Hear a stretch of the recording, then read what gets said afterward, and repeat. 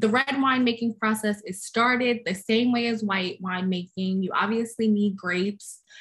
Grapes have the perfect amount of sugar and acid.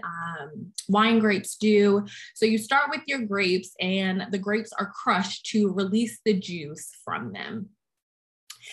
The next step in the red wine making process is to go directly to fermentation.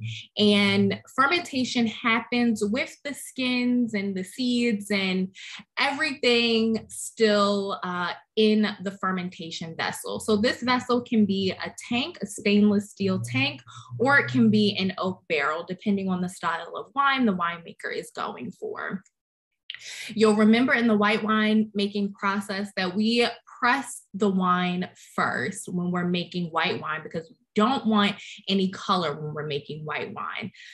In red wine, we want to get the color from the skins. We want to also get the tannin from the skins. So that's why the skins go into the fermentation vessel.